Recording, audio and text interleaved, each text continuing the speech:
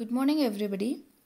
In the last session, we have learnt about what is spillway, why it is provided, and effect of cavitation. Oogie spillways. In this one, we have learnt in depth about oogie profile using WES standards, and we have learnt about equations of discharge and effective length.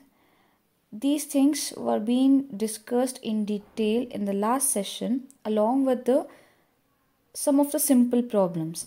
Today we will discuss about energy dissipation. Here, these energy dissipators are used below the spillways. That's why the heading is energy dissipation below the spillways. Okay.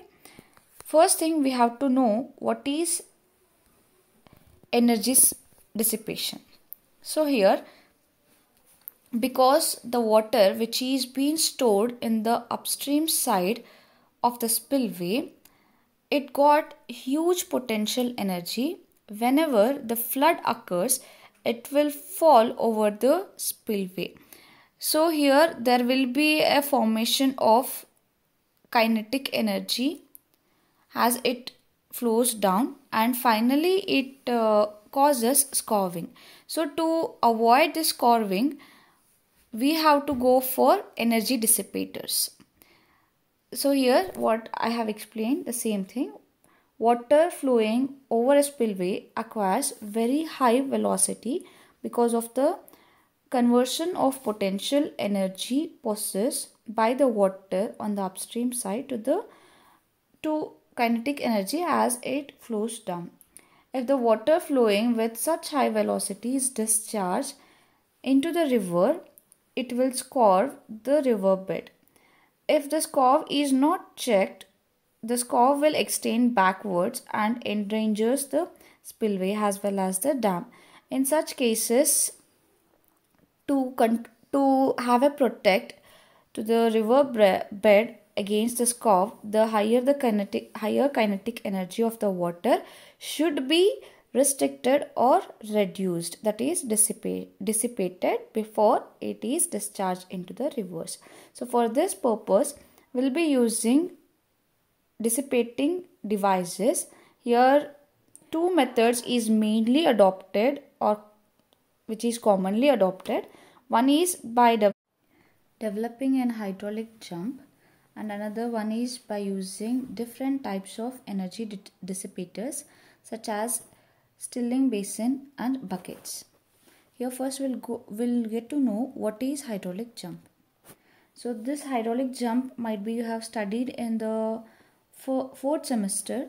So I'll just give you a brief introduction about the hydraulic jump. The sudden raise in the water level when the flow comes from supercritical state to subcritical state, that sudden change is called as hydraulic jump. In other words, if I want to define this hydraulic jump, is a sudden and turbulent passage of water from supercritical to subcritical state. Here the flow in an hydraulic jump is accompanied by the formation of extremely turbulent rollers, and there is considerable dissipation of energy. As such, the hydraulic jump is mostly suitable and effective means of energy dissipation. Here, depending upon the Froude numbers, we have different types of hydraulic jump. So first is, if the Froude number F1 is 1, then the flow is said to be critical flow, hence there is no jump can be formed over there. And if there is any Froude number which is more than 1, then there is a chances of formation of hydraulic jump. So here F1, if it is lying between 1 to 1.7, so there is a formation of undulations and there is an angular jump. Here in this one, the energy dissipation, that is the reduction of kinetic energy, is about 5%. When fraud number is 1.7 to 2.5, a series of rollers develop on the surface of the jump and known as weak jump. Here the amount of energy dissipation is about 20%. And next is, if the fraud number is more than 2.5 and less than 4.5, then the entering jet oscillates from back to front. So this is called as an oscillating jump, as it is oscillating back and front, so it is called as oscillating jump. Here the energy dissipation is about 20 to 45%. And fraud number, if it is lying between 4.5 to 9, a stable and well balanced jump is developed, which is known as steady jump. The energy dissipation between 45 to 70%. So here the maximum dissipation can be occur using this steady jump if the fraud number is 4.5 to 9. Next is, if the fraud number is more than 9, then the jump action is rough and very strong surface wave downstream of the jump. Here it is called as strong jump and the energy dissipation is about 85%. And next we'll go for stilling basin. A stilling basin is defined as a structure in which hydraulic jump used for an energy dissipation is confined either partially or entirely. So certain accessories such as chute blocks or baffle blocks and end seals are usually provided in stilling basin to reduce the length of the jump, and thus to reduce the length and cost of stilling basin. Moreover, these accessories, that is chute blocks, baffle blocks and end seals, also improve the dissipation action of the basin and stabilizes the jump. So here which are the accessories which is used as a stilling basin to reduce the energy dissipation? Again, it is dependent on the fraud number. So if the fraud number is between 1.7 to 2.5, in this cases a horizontal apron needs to be provided. As the flow in this case does not have much turbulence, usually no accessories are required to be provided. However, this apron should be sufficiently long to contain the entire jump over it. For this, the length of the apron should be equal the length of the jump, which is 5 times the final depth, that is hydraulic jump, 5 times of Y2. Y2 is a final depth of the hydraulic jump. See, the stilling basins or might be hydraulic jumps, everything is being provided at the toe of the spillway. If I consider this is your spillway, over here this energy dissipators are being provided. Apron means it's just a concrete structure which is provided, and the length is being provided such a long that the energy, that is kinetic energy, will be reduced over here. So this one is used for the fraud number between 1.7 to 2.5.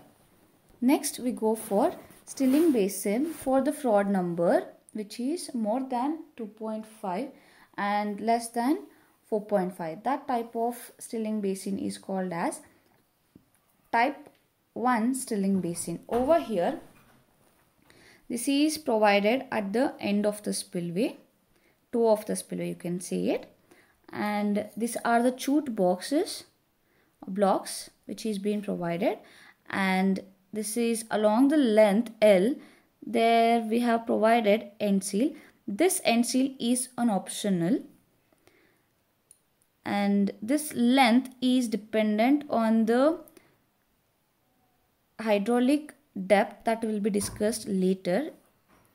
Here the clearance between two chute blocks is 2.5 times the width, and width of the chute box is equal to the initial hydraulic jump, that is depth of hydraulic jump y1, and this length of the chute block is 2 times the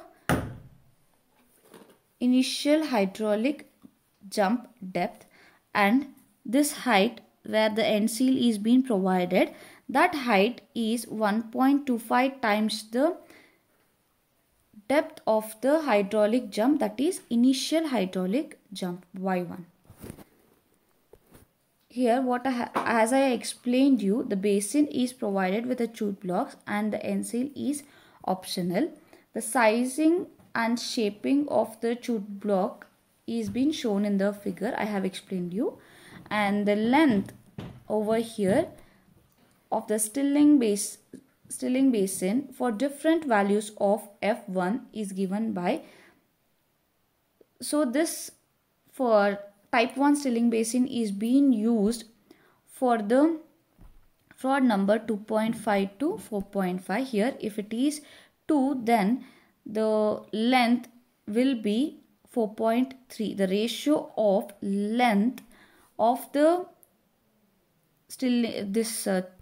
this chute box to the end seal divided by the final depth of hydraulic jump, so it will be 4.3. For fraud number which is 3, then the ratio of length by the final depth of hydraulic jump is about 5.3. Likewise it is going to continue. Okay, next we'll go for stilling basins for the fraud number which is greater than 4.5 and it is dependent on the velocity of inflow. See here again another case will come. For the fraud number which is 4.5 and when the velocity of incoming flow is less than 15 meter per second, then we go for type 2 stilling basin. Here the chute box is going to be provided like in the case of type 1 stilling basin how we have been done, and here the baffle blocks is being provided. After that we are going to provide the end seals. So here chute box blocks is having a width of initial depth of hydraulic jump, and the clearance between the two chute blocks will be equal to the depth of hydraulic jump, that is initial hydraulic jump, and the distance between the chute blocks and the baffle blocks will be about 0.8 times the final depth of the hydraulic jump, and the height of the baffle block will be h3. This h3 will be discussed using the table, and the slope generally will be provided about 1:1, and the clearance between two baffle blocks will be about 0.75 times the h3, and the width of this baffle block will be 0.75 times the h3. And here the end seal it will be provided with a slope of 2:1 and the height will be h4. So this h3 and h4 will be provided using the table and along with the length. Here when the velocity of incoming flow is less than 15 meter per second, type 2 stilling basin is provided. This one I have been explained this one already. Okay, here the value of length, height of the baffle, that is H3, and height of the end sill, H4, of the stilling basin for different values of F1 is generally given as this table. If the Froude number is about 5, then the ratio of length of the stilling basin to the final depth of the hydraulic jump is about 2.3. And for the same, if it is 5, that is Froude number is 5, then H3 by Y1, that is the height of the baffle block to the initial depth of the hydraulic jump will be about 1.5, and the height of the end seal, that is H4, to the height of the, that is initial height of the hydraulic jump Y1 will be about 1.2. This way we are going to provide H3 value, H4, that is height of the baffle block and height of the end seal, and the length. So the question arises, why this baffle blocks is being provided. Here you providing the baffle blocks and the silting length of the basin is considerably reduced because the energy dissipation is being accomplished by the hydraulic jump as well as impinging action of the incoming flow against these blocks. However, the baffle blocks will be subjected to large impacts forces due to the impingement of the incoming flow. Over here, this is an advantage as well as disadvantage also. To overcome this disadvantage, so we are going for another type of stilling basin, that is third type of stilling basin. Here, when the velocity of incoming flow will be more than 15 meter per second and Froude number will remain same, that is more than 4.5, then we go for third type of stilling basin. Over here, as type 1, we are going to provide the chute blocks at the toe of the spillway, and here only difference is we are removing the baffle blocks to avoid this impinging action, and here at the end seal, before we used to have an end seal which is solid, but here we can see the end seal which is being provided with the teeth like structures, that is tended seal. So here chute box, the depth and dimensions is given over here in the diagram, and the dented seal, it is going to be provided with a slope of 2:1.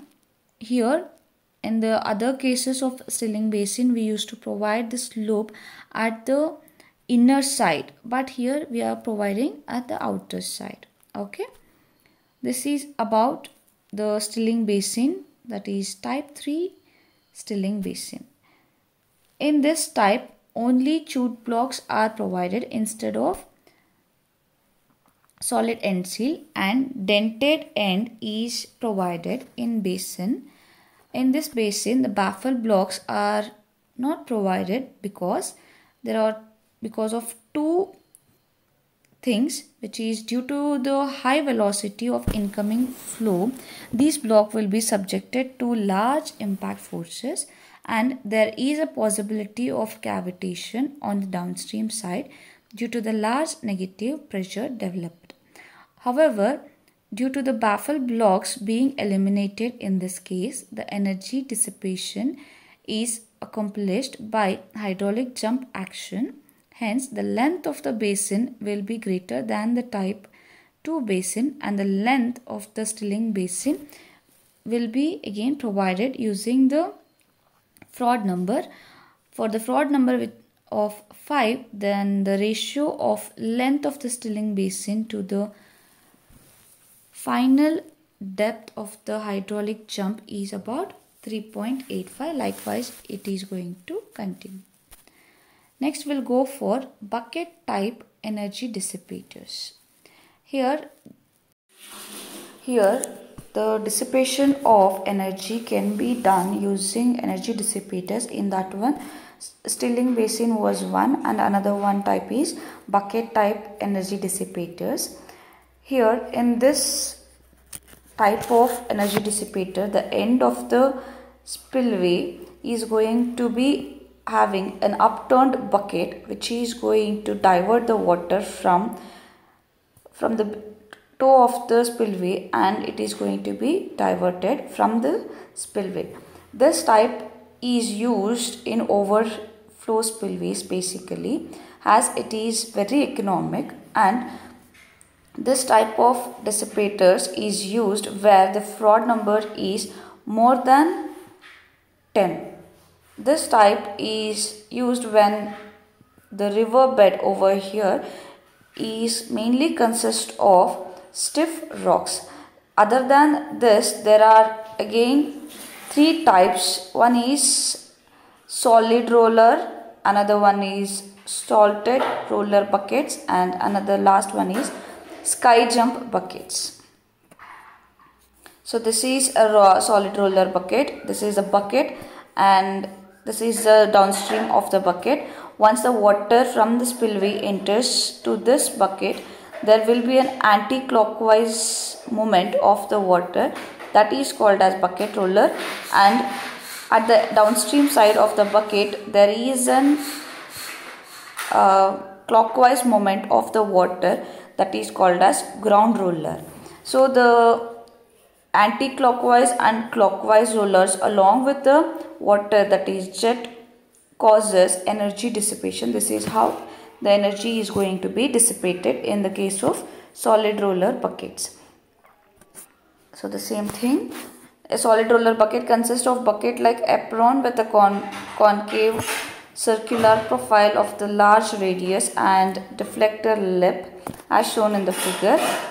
This one, this is a concave, and then this is at the lip. When the water flows over the bucket, the entire sheet of water leaving the bucket is deflected up by the bucket, and two elliptical rollers are developed. This one, which is one is anti-clockwise, another one is clockwise. Here, the upward deflection of the water by the bucket lip creates a high boil of water surface and violent ground rollers. This ground rollers continuously pulls the loose bed materials backward and develops a seam against the lip of the bucket. Some of these materials may be trapped here and damage the surface of the bucket by abrasion. So these is a drawback of solid roller bucket are removed, and slotted roller buckets are being used instead of solid roller buckets. This is a figure of slotted roller buckets, wherein this one is having an apron which is a concave circular in profile but the longer radius. There it was a shorter radius, but here it is longer radius, and here it is being provided with the slotted or dented deflectors lip. The same wise like what it was there in the solid rollers, it will be creating an anti-clockwise roller, and this one will be creating a roller effect. However, in this case, water leaves the lip of the bucket at a flatter angle, and only a part of it is being deflected upwards. Thus, the surface boil is considerably reduced and less violent ground rollers occurs. So, which is a result in smoother flow on the downstream side. In this case, the bed material is not deposited on the bucket. Also, if any debris which might get into the bucket is immediately washed through the slots. Next is sky jump bucket. Here this is used mainly at the end of the spillway, wherein the tailwater depth is less than the subsequent depth, which requires a formation of hydraulic jump, this one. And the riverbed is composed of stiff rocks. Only there this kind of jump buckets are being used. So in this case, the energy can be dissipated by the free jet, this one, wherein the air pressure in the jet is divided into number of smaller bubbles of water. So here this type of bucket is majorly used wherein the tailwater depth should be less than the final depth. This is about energy dissipation, and tomorrow's session will start up with the Kosla's and Blink's theory. So today's question is, what kind of energy dissipators are used when Froude number is 4.5 and velocity of inflow is less than 15 meter per second? Thank you.